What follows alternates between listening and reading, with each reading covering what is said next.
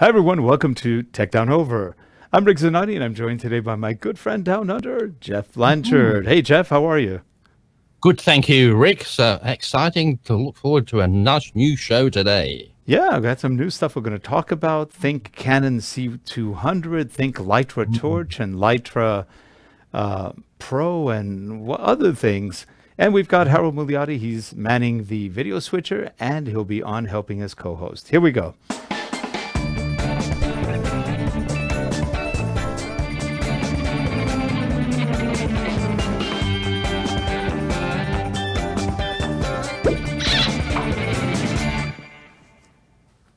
This show is sponsored by Relate Corporation at www.relate.com, your training and video partner.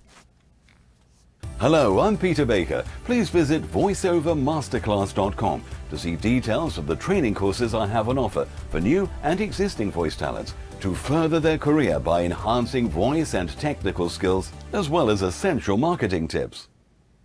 You know, Geoff, I think you're starting to sound more and more like Peter Baker. I am I? You are. You have a similar tone. Tech Down Over. Yes. Tech Down Over. Well, hopefully, if I can get, if I could, I would love to go into that for sort of like semi-retirement. You're getting on, but I love doing that sort of work. So it'd be great. Well, I remember when I first met you, and now I think your voice is just a lot better. And that's, you know, it's been like 10 years almost. You've done an incredible job working on your voice and training it. And for those who don't know, Geoff reads a lot of LibriVox books. He donates time and effort to help people, you know, get those kind of books. And he does voiceover for where he works and other places. So we've got a budding voice talent here. And you know, he's available if you want any recording help or anything else. You can do it. But it's but like everything, it's just when you do a lot of practice. I think that's all it is. Yeah. The thing was, and as a kid, I was hopeless at reading out loud, and I hated it. But now I really enjoy it. When it's just amazing how much it really improves your reading skills when you do that. Yeah, and a lot of people don't believe that. You know, I've told many people throughout the years, look, if you want to get good at voiceover, practice reading out loud. But don't practice just reading. Practice emoting. Practice, you know, something like, you know, say something. I went to the store the other day and I found what I was looking for. I went to the store the other day and I found what I was looking for. I went to the store the other day and I did find what I was looking for. And just practice different ways to say it, and before you know it, it becomes natural. And you can change your voice, you can modulate, you can have a lot of fun with it. I always remember, I know it's a silly one, but I always remember the English comedian Benny Hill. And one of the sketches he used to do was, you know, the failed commercials or the failed scripts. And, you know, it was the one with a woman going, "Look ahead." And he said, "No, it's look ahead." It's just saying it slightly different. But yes, you've said the word, but look ahead. But that really made a big, but you know, when you read, it says look ahead, but it said no, look ahead. If you just, know what the hardest thing is when you're a good voiceover talent is being able to read a paragraph ahead of time while you're talking. Yes. And they do. Yes. These guys, the best I've met, can scan ahead quite a bit. And I'm amazed by it. It's, wow. They really do a good job at that. I think it's the same thing as when I'm typing, I can touch type, but my brain, I get so, then I panic because you stop thinking and you think, well, my finger's typing. And then you make mistakes. It's the same thing with voiceover. You start reading and you go, and you think, what am I doing? And then you automatically make a mistake. It's a bit like when you're painting a nice thing on this and I don't get away from the lines, but your brain automatically makes you do it in the wrong place. It is amazing. I wrote an email not long ago where my fingers were, I think my right hand was one off on the keys. I wasn't paying attention. Yes. And I'm not looking at the screen either. I'm just sort of typing and thinking while I'm typing. And then I sent it and I went, oh God, what did I just do? Totally rubbish.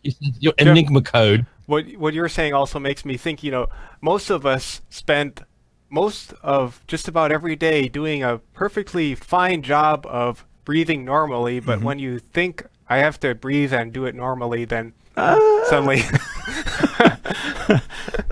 start paying attention to it.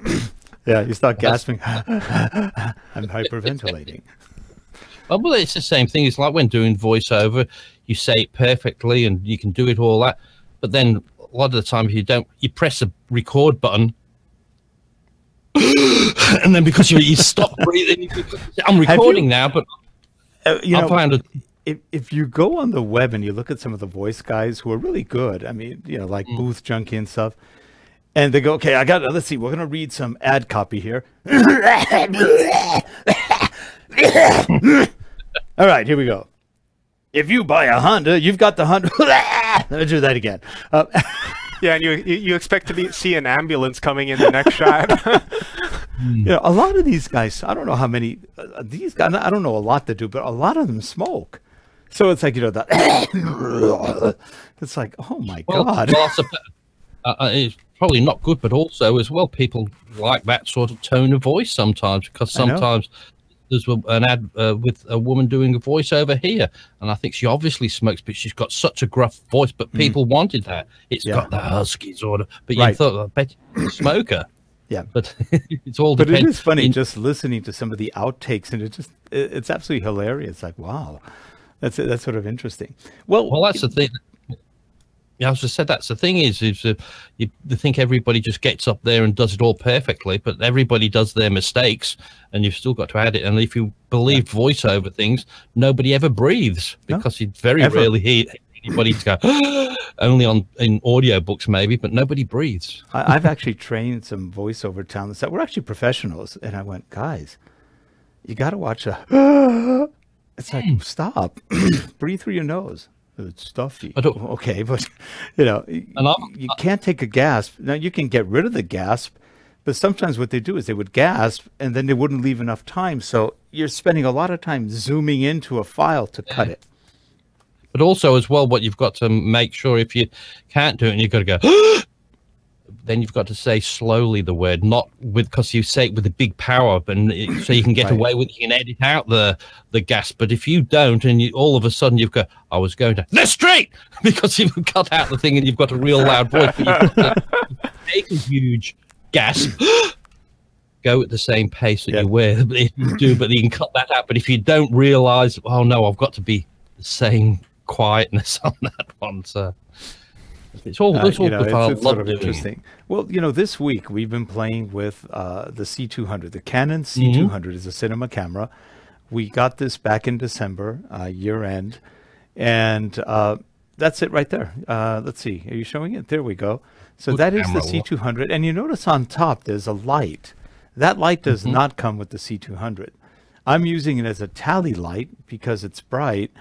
And it's a magnetic light that you can just attach anywhere. We have it on top of the hot shoe, and that is a Litra, L-I-T-R-A torch, $99. The Litra torch. It is a really cool light. It has 3 levels of brightness. We're on the lowest level right now. It also has a blinking light, and then you can just turn it off. It's USB chargeable, no battery, and it's a wonderful light. Usually get about 6 to 8 hours, maybe a little bit more, depending on how long you have it on and what level you're at. It does a great job, but we put that on the C200, like I said, as a tally lamp. And if you notice on the C200, we have it lit up with another Litra, which is the Litra Pro. You can't see it now, but this is what that one looks like. Oh, there it is.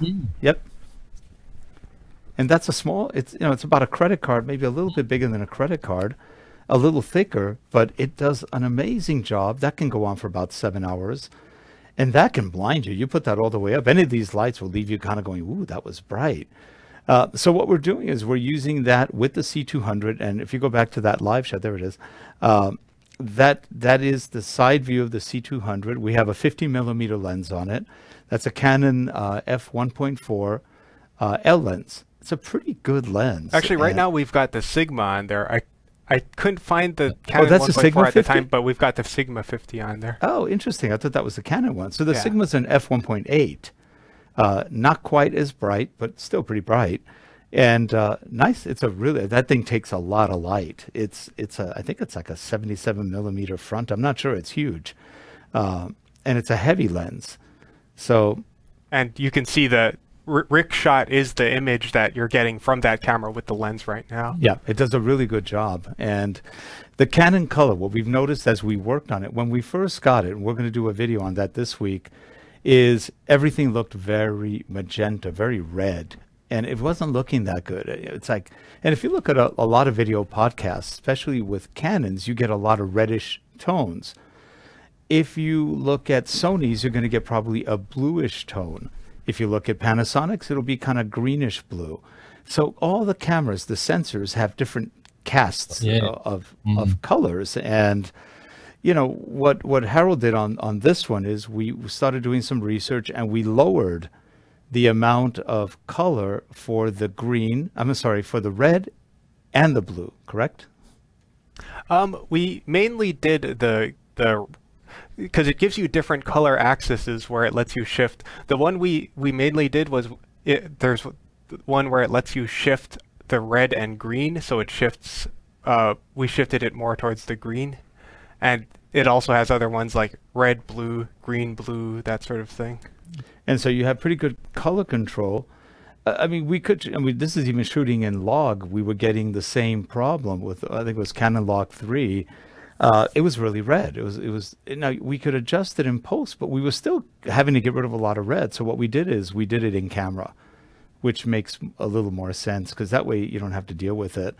And on this shot we have no color adjustments. It's basically what's been adjusted on the camera. Yeah. And the way we're doing the lighting. We're doing a thing that they call Rembrandt lighting, which is a light higher up that kind of swoops down at you. So it kind of gives you a hair light. We don't have the hair light on behind me. And it's basically a one light solution to give a very natural color tone without, and a lot of shadowing, which is good. You get good shadowing without having to create a very dramatic look. It's a natural, more serious look. And the lighting, it's a very nice lighting style. I'm used to the 3-point lighting style, and I've done one lighting, but much lower. So it's a different kind of look. We did some research on London Real, which is a podcast, London Real TV. If you haven't seen it, that's their YouTube channel, London Real TV, all one word. And when this goes up on YouTube, I'll link to their channel if you want to check it out. London Real, R-E-A-L, not R-E-E-L. London Real TV, Brian Rose. Brian Rose, I'm sorry. I have a friend named Brian Jones. Brian Rose is the owner of that channel, and he does the London Real TV production company. They do a great job with interviews, and their lighting is something we really like. They do a great job lighting and making it look interesting. So we analyzed it. What are they doing? And we think we got it. And so we did lighting like they did, and I think it gives a nice effect. We're going to adjust Harold's camera next week to see if that makes a difference. He's on the GH5 right now. Currently, I'm on the C200, and in the back, that shot you've been looking at from behind, that is the Panasonic GH5S. So that's the cameras we have in the studio right now, and the light I'm using, you really can't see it from where I'm at, but it's a big dome, and it is the Aputure 120D for daylight. And again, a very nice light. It has the mini dome or the shorter dome, which is still about almost 3 feet in diameter. It's a good light, and it's huge, and it gives a nice diffuse light without burning out anything. So we've been having a little fun trying to get all these things together and get the right colors and get the right everything else. We're doing a video shoot in studio on Wednesday of interviews, and we wanted to make sure the C200 and our lighting was set up correctly for that interview style. They'll be kind of the same thing, but they'll be looking like this. So you can see, where the shadowing is. I'm probably at the wrong position for this right now, but it'll give you an idea. And it's been fun. It's been fun working on this kind of stuff.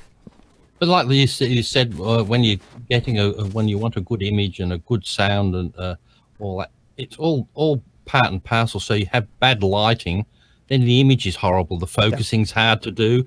And you get that. But if you have perfect lighting, it makes the focusing and the filming easy to do. Yeah. Then the sound just takes it off. You can always have, you know, the other lighting solution, like the Barbara Cartland lighting. Yes. Just like this. There, yeah, the Barbara Cartland light gets rid of all the wrinkles, and that's a frightening side of lighting like that. On that. So I've been buying a little thing this week. I bought a little separate light this week. So what is that one? That's just one of the newer, you know, the newer brand called those are Neewer. Yep. Mm-hmm. Newer lights. Is it Neewer or Neewer? I'm not sure. Are they Dutch? I don't know if they're American. I'm not sure where they're from. I thought they were Dutch, but I'm not sure. But I mean, for this, like, who could go wrong for that? Just a little light like that. Yeah. Even in Australian dollars, $48. Okay. It came with that little light, and it said clearly on Amazon, no batteries. But when I got it, it had a case, it had 2 Sony batteries, the battery charger as well. Oh, really? And I thought, that's nice. And with another filter on it, with just like the yellowy filter thing on there. Yep. And I thought, you can't go wrong for that, because I just wanted that to stick on the GH5 for when I do it at night, because I had a big spider in the backyard building a big spider web. I tried to get a shot of that with holding the torch, and I couldn't do it. So I've got this and put it on there, and it really did a great job. And plus, it's adjustable at the back. So if you have it on, have the light on, it has it's messing up the green screen there.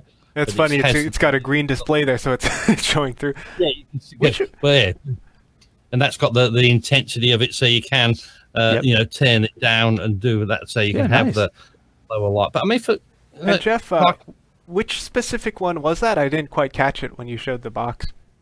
It was it says, what is it? It says the newer. It says the 176-216.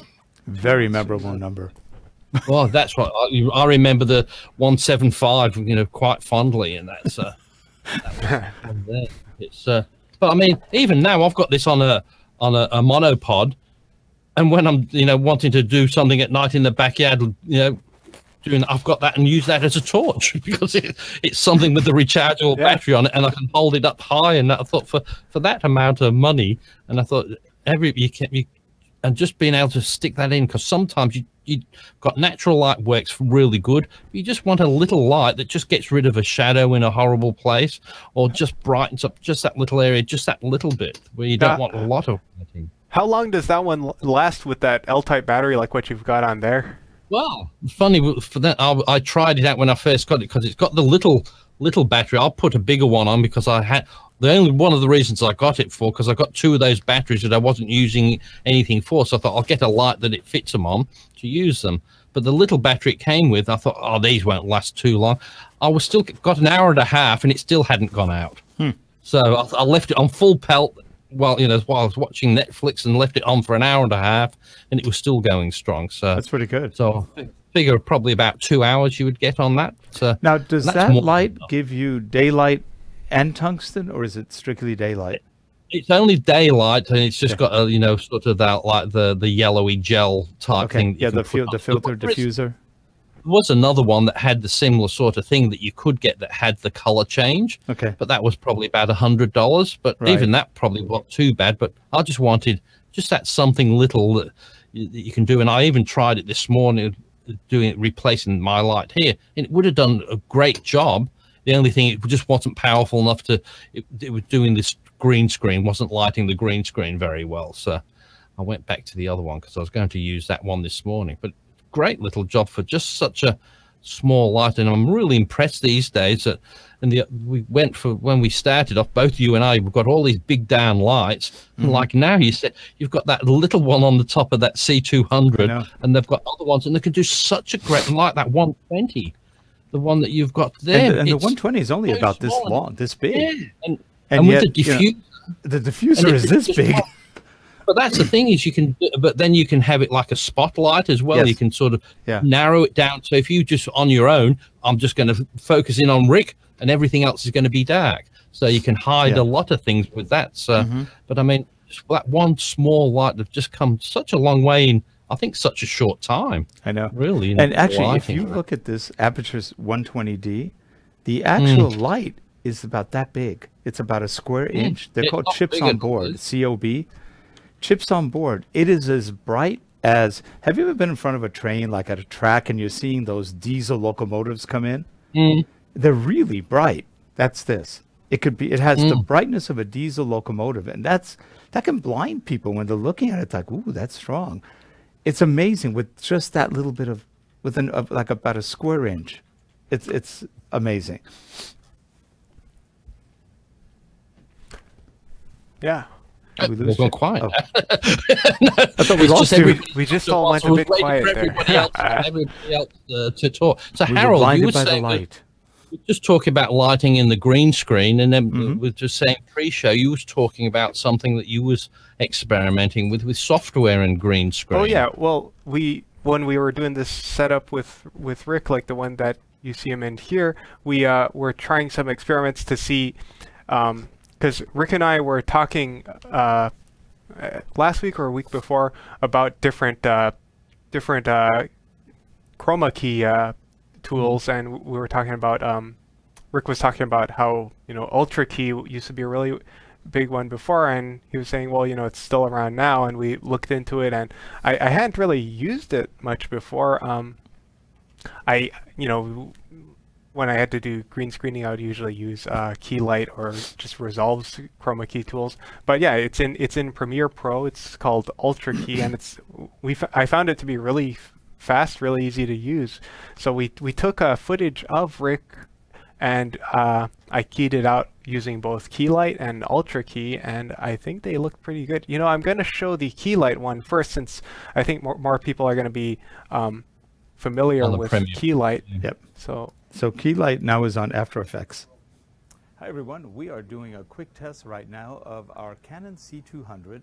It's a cinema camera that we got. So is that one you've December, been using After Effects, is it? Right now Yes. set up as a Yeah. studio camera right over there. And that's really good though, isn't it? 'Cause for no odd reason other than yeah, it comes out really clean. But looking here, if I pause this one and we go over to the Ultrakey one, hi everyone, we are doing a quick test right now looks of our almost Canon identical, I would C200. say. It's a cinema camera that we got last Yeah. December, and we have it right now set up as a studio. Go back to the camera other right one over as well. there. So I'm can you see that? So looking that as one's we're on a show.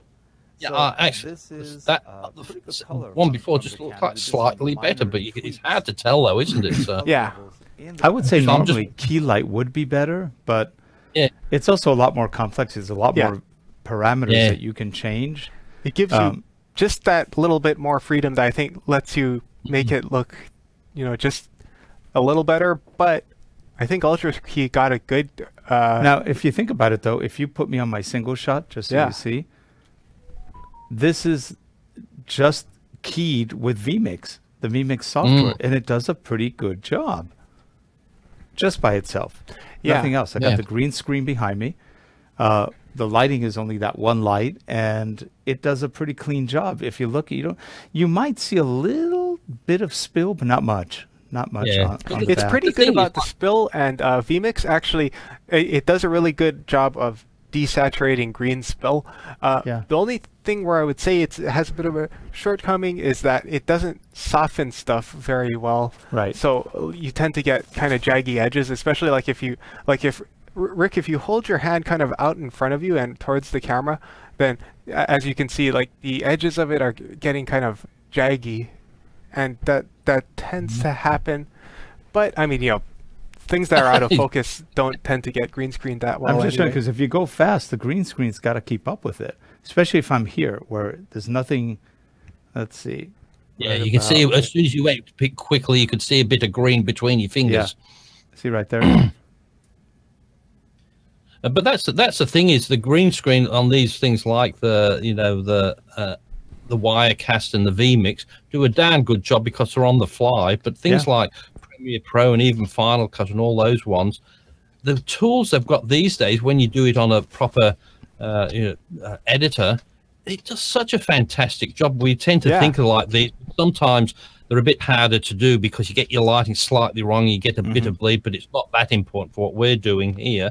But when you're doing a shoot and you put it into there, and it's so easy these days. You just say, put it on, and generally what the system does default, it works, unless you've got some really outrageous shadow doing something horrible. But most of the ones, you just plonk it on, and it just such a fantastic job. I remember trying them years ago. You'd do that, and it was so much. You would spend an hour trying to figure out how to get the right setting. And oh, it's still not. Oh no, that's right. But now you just say apply it, and that's okay. And if you start adjusting it, that's usually when you mess it up. It's when you think you can do better. Yeah. So was that was in, is that just After Effects, or was that in the normal Premiere Pro? One of them was in After Effects, and the other one was using Premiere's Ultra. Now, Ultrakey was actually acquired by Adobe through a different product. They bought Serious Magic. This is 17 years ago, maybe 2000. I'd say this is about 2000, probably 4 or 5. So Serious Magic was a great no, actually maybe only 2003, 2 or 3. So it's been quite a while now. And Serious Magic disappeared, unfortunately, but they did keep Ultrakey as part of Premiere. So it became the keying software for Premiere. Still works pretty well. And Keylight is the actual keying software for After Effects, which again was like the industry standard for a while. They do a very good job, and I think they still do. But again, After Effects is going to be a little more complex and difficult to use in how you set it up versus Premiere, which is a lot simpler. But I suppose it's the people who would use the After Effects and that complicated ones are the proper movie things where you're doing a whole where you supposed to be in a different city, or you've got a city backdrop or a country backdrop that you can't afford to have a single bleed on it. And like they're doing so well these days, like most, even 10, 15 years ago, I remember there was a show called Monk. I don't know if you saw that. Yeah, the detective show. That was a good show. I like that one. I really loved it, but it was an older show. But when I saw many years later, said, well, did you ever realize that we were never in San Francisco? He said when he's walking across, he said that's a studio. That was the first time they sort of used it, and he said that was the best effect. Nobody realized we weren't in San Francisco. No, that's so funny. Well, you know, I used to have the Canon XL2, which was a camcorder back when, and I sold it back to a guy who was one of the guys doing all the B-roll for NCIS, the very popular show on TV. And he shot most of the beach scenes and everything else in L.A., but everybody thought it was in Florida. Yeah. You know, or no, Virginia. I think they thought it was in Virginia, and you just go, that's funny. But even then, when you know California, when like even in Monk, and it's supposed to be in San Francisco, you know when it's the Hollywood Hills, and you know it's when it's the Universal lot. You can see, and you like MASH. Whenever those helicopters fly over Korea, you know it's just over the Hollywood Hills. Well, you know what that was Griffith Park, and that's where the Hollywood sign was. Because as long as you don't get that sign in it, and just a few feet pointing to the other side of Griffith Park, you think you're in the middle of nowhere, don't you? It's nothing. Is funny. Well, you know, here's a bit of trivia. Do you remember what show Monk came from, the actor? Well, I know he was in the film Galaxy Quest. He wasn't there, but no, he was in a show, a TV show for a long time. It was really funny. Oh, I can't remember. What show was this? This is my trivia quiz. Wings. Oh, was he? I was never a fan of Wings. Oh, was he? Yeah. And he was never a fan of that. He was in Wings, but he was always funny. He was like, "Oh, things don't work." Well, that makes sense. I've been watching the show again. In one of the episodes, they have one of the stars of Wings in there, and so that's why they probably all know each other. Yep. Yeah, that's what that. But he was on there for years. Wings ran for a very long time. I love that show. It was funny. But he was one of the guys on Wings. Yeah, well, that's probably what it was. I didn't realize that's why they had him in there, but I never used to watch that show. But it's amazing when you haven't seen somebody before, then you notice them, and then you really go back and say, no, they were around. It's just they never had huge parts, and you didn't really notice who they were. My favorite role of his was in Galaxy Quest. He did such a good job in Yeah, that was a good movie. The whole world's breaking up. They're all going to die, and he says, I think we need to go a little faster. Or else we're all going to die. Okay, over. Well, and there's the part where they all get transported onto the ship, and then he's like a couple minutes late or something. You know, all the other people get really freaked out, and he just comes in and he's just like, well, that was a hell of a thing. Yeah, yeah, totally different to the monk, but it was calm and calm. I just thought some of the films that they've done over the years have been so underappreciated, and I think that's one. I watch it every now and then. It's just so funny, that one. I just love the aliens the way they all are. Oh yeah, one of the Ferengi. Yeah. It was a good movie, and I like the fact they all get beamed up and go, "Where are we? Well, you're the crew." Yeah, that's right. I'm an actor. I'm still waiting. I've been watching the new, on Netflix or no, on Amazon Prime, the new Star Trek Picard. I'm just still waiting for William Shatner to make an appearance. He seems to want to get in. He must be a 90 odd now, but I mean, I think he's 89 right now. Yeah, but I haven't seen him in. But usually, if they can get him in there somewhere, they will do. Yeah, because Nimoy's gone. Actually, they're almost all dead. Yeah, that's right. Zulu's around, but he's mentally gone off the edge. Chekhov disappeared. I think they probably took him back to Russia and killed him. What else? Is Scotty still around? I think Uhura passed away. I'm not she sure. Did recently. I thought she did. God, a lot of them are just gone from those days. Doohan is gone. James Doohan. The Doctor. DeForest Kelly died. Yeah, so at 89, Kirk's one of the last ones left. But even then, when you think about it, it's heyday, and how old were they when it started? They were probably in the 30s. But there was probably that movie came out in 1960. Not the movie, the show, 64 and 65. It was only on for 2 seasons. But as I said, they were in the probably 25, 30 then. So you can see it's quite a long time ago. But we tend to think with a lot of shows, you're like, oh, yeah. But, hey, that's so many. Like, you just see some other films, like even that Galaxy Quest. I think that's about 20 years old now. And that's getting on, isn't it? So, yeah, it's been a long time. Is it that old already? Wow. I think it is. I'm sure it would be about 20 years old. But and Tim Allen hasn't been on much TV. I don't know what he's on anymore. I was just thinking this morning of how much I've wasted something. Was back in thinking when you had a camera in '84 filming with my video camera. I thought back then everybody loved you to film things, and I thought I missed out. I could have been filming everything, you know, like now.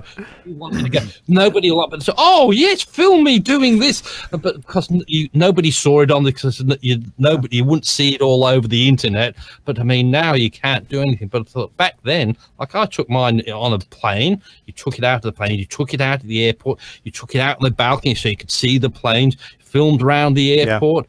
Take it out, walking into Disneyland, filming in the thing.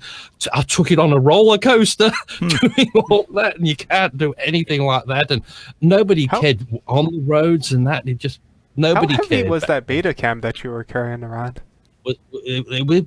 I'll tell you this: after doing a few holidays of that, I didn't film for another 6 years after that because I said I did all these holidays and all I did was lug that damn thing around, film it. And I got messed. I thought I didn't enjoy it. I filmed everything, but I was looking through, and they had black and white viewfinders there. So all of America to me was black and white because I looked through that. Yeah. And but I thought it was well worth doing. But I wish he had the freedom to film like he did back then, because people just said, "Oh, it's a video camera." They were so excited for if you got caught on video camera, but now think of it, with your phone, you've got the ability to film anything. That's right, and that's the thing, is you can get away with that with your phone. But you bring out a camera, somebody will slap you down. I know. I know. What are you filming? I was filming that person behind you. No, you weren't. You were filming me. Yeah, no, I wasn't. Well, there's the incident Jeff had about the guy that said, the weightlifter guy. Yeah, so take a picture of me. Well, I don't want to. Better take a picture of me, or else he might hit me. So I'll take. Get the other way around, the Instagrammers that want to be noticed and all that. So anyway. That's funny. Well, anyway, we are just about out of time. Yes, we've gone over again. We've gone over, but that's okay. That was fun. Well, Jeff, we will see you next week on the next TDO. And yeah. anything And if I else win we the had to lottery, cover today? I think that I was was going it. to say, And, if I win the lottery tonight, I'll be back next week with my C200. But so I probably won't. I think you would That's love the just if I win. C200. I mean, I haven't gotten that much into it. We're just now starting to use it. Harold's been playing with it a lot. It's a nice camera. And the fact that the interchangeable lenses are there, you can get the looks you want, which is nice. Yeah, I think it's a really nice. And by the looks of it, it looks like it'd be it's got plenty of buttons, but easy to use. Yeah, and it's not that big. Yeah, the body honestly, itself's pretty it's not small. that big. Yeah, no, it doesn't look that big, but it's big enough that it's not too light to hold. Well, let me give you an idea. While he has that shot on, I'm going to stand up, and I'm going to lean, and you can see my hand on it. Yeah. You see my hand? Yep, It's not. that's This right, is the camera right here. I'm touching the lens. It's not Yep. that big. So the actual No, it's body itself is not that much bigger than like a DSLR or something. No. Or, it's different shaped. It's It's a little different shape. It's more squared, right? Yeah, With it's like- with a big top, if you will, because it goes up, and you could put the monitors up. It kind of goes into different positions and Yeah. everything. It's got the handle. It's pretty ergonomic. and most parts of it, the monitor, the handle, they're actually you have to put them on there. It doesn't come with them on. Right. No, yeah, but that makes it more flexible. So Now we got you've the kit. So with the kit, Oh. you get the monitor, and you get the. I think there was one other thing. Is it the handle? No. Yeah, I mean It might be the handle. Came with the handle. So yeah. with the kit, you get a little bit more. But this, we bought it. I think it would cost $6,500 when we got it. That was the new price. It went down $1,000 the month before. So we saved quite a bit because it was. And remember, I think originally the C200 was something like $13,000. it was outrageous because I mean that was the price of the C100 or something, wasn't it, back then? Well, yeah, because the C100 when we got it was about 6,000. Yeah, I think now and you can get it that for under. I think it's under 3. But the thing is, it's like when we do, I can get it so cheap now. They say, yeah, but why would I want that? I want the C200. Yeah. Because you change with that. You say, oh, you loved that, even though it's still great, the C100. But you said, no, but now for the same money as the C100, I can get the 200. Yeah. What image are we in here? Are we doing the 4K or the 1080? On your shot, you mean? Yeah. We're doing 4K, but So it's this is going out taking- at 1080. Yeah, it's going out at 1080. So we're doing a 4K capture, but the HDMI, or actually the SDI out is going out as 1080. 30 frames a second. we are passing 1080 because it's over the SDI, and we just have the 1080 on the Yeah. SDI. That's right. So it does a pretty good job if you look at details like face details and stuff. It really captures a lot of details. And again, the skin tones are looking okay because of the color changes. Out of the box, skin tones don't look too hot. No, well, it's like everything. You've got to do your own things. And the great thing with all those cameras, got plenty of picture profiles, so you can do all the settings in them. You don't. You don't. Don't they You have get any 3 picture profiles. No Yeah, ones? and this one they don't. This you- is the you have to do a lot BT709. of the stuff a bit more manually. So this is BT709, which is like a Rec 7. Is it 709 or 789? So it's BT709, which is the 709. same as Rec 709, Rec but so 709. it's a BT709, and it gives you a wide DR gamma curve, which is very similar to the wide DR setting on the XF705. And By the way, that's wide DR as in dynamic range. yeah, wide dynamic range, and they give you that. They give you Canon Log 1, and they give you Canon Log 3. Canon Log 3 being a bit closer to the Rec 709, and the Canon Log 1 being very it's a very I'm not sure what you call it, but it's it looks very low contrast when you take it because it's intended to be graded. I'm always scared with the the log files that I've done it that badly that I can't recover it. So I'm always too scared. But anyway, Yeah. So we're doing the BT709 because it's the easiest and you don't have to do a lot of grading, and you can be up and running right away without any real post if you do it right. So it works. It's a pretty good profile. Log 3, if you have a lot of time and want to do a lot of LUTs afterwards, the lookup tables, okay, but that takes more time.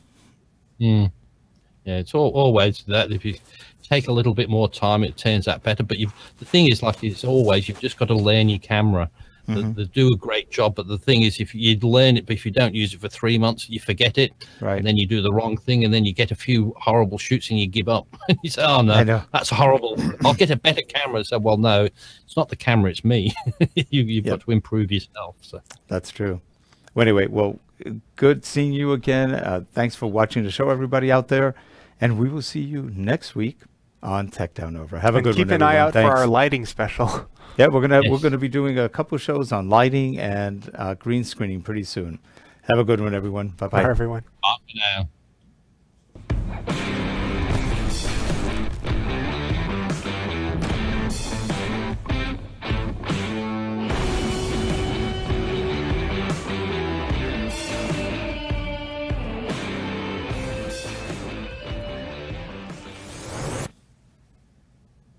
And it's